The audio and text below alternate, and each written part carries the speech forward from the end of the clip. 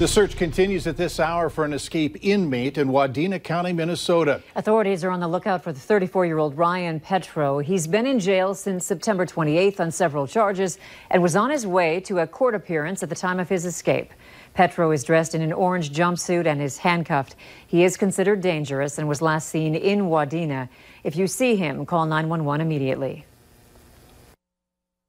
We saw the whole video, and I pointed out all the things that could have been done differently to even avoid any type of altercation between these two girls.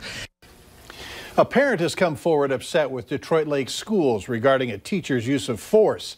This accusation isn't the first involving a DL teacher. In an exclusive story, Valley News Team's Joshua Peguero gets a reaction from the parent and school.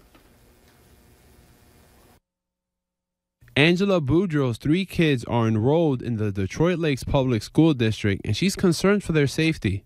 And if the word isn't getting out, nothing's getting done, then this kind of stuff is going to continue to happen. In this video, a male teacher is lying on top of her daughter and another girl. A student is heard saying he could kill them.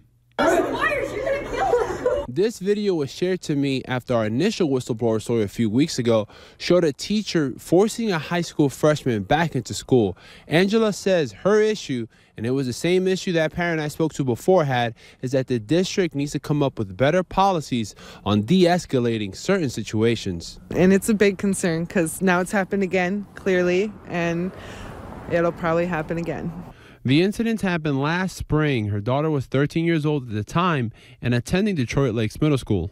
The cell phone video doesn't show how the teacher ended up on top of the students. Boudreaux says the school showed her surveillance video of the incident, and it began as a shoving match between the 2 girls. That's when you see the teacher just jump in and topple over them, just took them both to the ground. There was no pulling them apart or getting between them. It was just straight to the ground. We tried several times to schedule an interview with Superintendent Doug Froke and even sent him emails with the cell phone video. All we could get from him was a voicemail saying the district took care of it. That situation was addressed by the district. Boudreaux's daughter was charged with disorderly conduct. She says it feels it could negatively impact her in the future. In Detroit Lakes, Joshua Peguero, Valley News Live.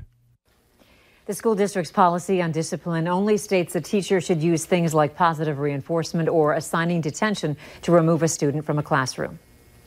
If you need help uncovering fraud and corruption in your community, call our whistleblower hotline and we'll do our best to get to the bottom of it. Call 237-6576 and leave your tip. A member of our investigative team will get on the case and go to work to expose the truth. A school district in northwest Minnesota has launched an investigation into an incident involving the superintendent that allegedly hurt a child. The investigation is to determine whether a child was injured at Kittson Central School District by the superintendent. According to a school board member, kids were brought into a locker room to be reprimanded when the superintendent allegedly slammed a faucet to the ground, possibly injuring the child.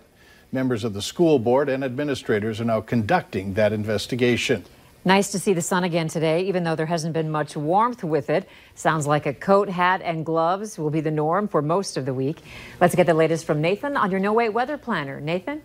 Andrea, got to keep those coats and gloves handy, just as you said, as some cool and dry air will be moving in, and those cool and dry nights mean overnight temperatures will be chilly moving ahead. But right now, a time lapse of today shows the sun was shining brilliantly through the day today. You do have a few clouds moving in toward the later afternoon, evening, and those are the clouds that have moved in now across the Red River Valley. But those sunshine didn't really help our temperatures any. High temperatures only in the 30s for the afternoon temperature. Bemidji 31 degrees today as the cool spot. We are tracking a weak low pressure system right near Minot, and that is pushing those clouds in and even a few snow showers in a few spots, but it's looking like just to be a few flurries impacting any given location, so not too much impact expected as that weak cold front moves through, but much colder air is behind it. 26 in Minot, 19 up into Canada at this time. So of course, Mike and Andrea will talk about that much colder air coming our way and talk about our next possibility of precipitation coming up here in a couple minutes. All right, thanks, Nathan. A Fargo man's in jail facing terrorizing and preventing arrest charges. 27-year-old Tyler Patel was taken into custody on October 2nd. Some say police used unnecessary force in his arrest. We'll look closer into that tonight on Valley News Live at 9 and on Valley News Live 10 at 10. A Fargo man is behind bars after police say he smashed into several cars at a downtown dealership. It happened around 2:30 Sunday morning in the 1800 block of Main Avenue. 30-year-old Moses Yallertai was later arrested for DUI and driving without a valid driver's license or insurance. This one, almost I just finished it, 2 weeks maybe, less than 2 weeks, that one. That one, 1 week. This one, 3 days. Ali says Sunday's crash is going to cost him thousands, adding he hopes the driver will be able to pay for the damage. One person's in the hospital in Grand Forks after crashing his vehicle head-on with a semi along Interstate 29.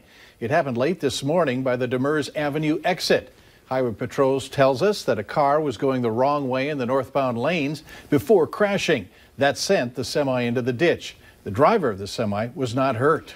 One man is recovering after his semi tipped over this morning in Hitterdal, Minnesota. Authorities tell us the truck became top-heavy while the driver was dumping sugar beets, causing it to tip. The driver is expected to be okay. A business in downtown Fargo has significant damage after a semi hit it this morning. The driver didn't turn wide enough and struck the lean-to into the parking lot of Fabricators Unlimited.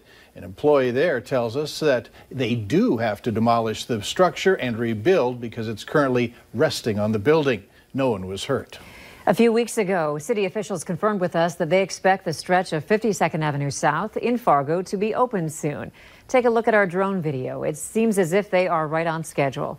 Officials say 50 to 70 people have been working daily on the project, adding they still have work on the median and sidewalks before that stretch is completed.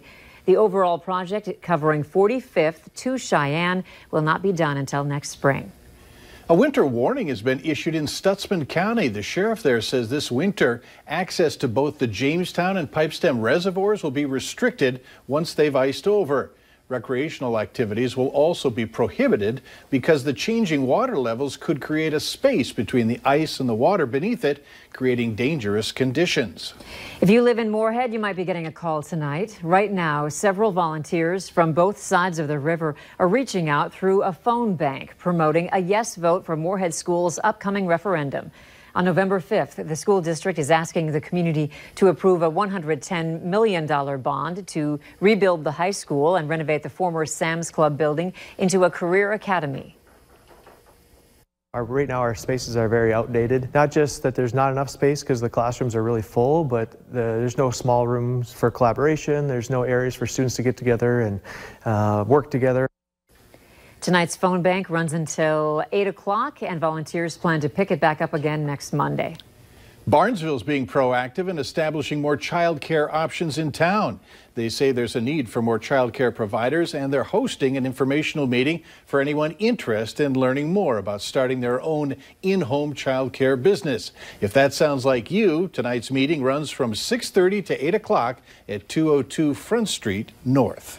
Later on Valley News Live at 6, there's a shortage of bus drivers for many schools here at home and across the country.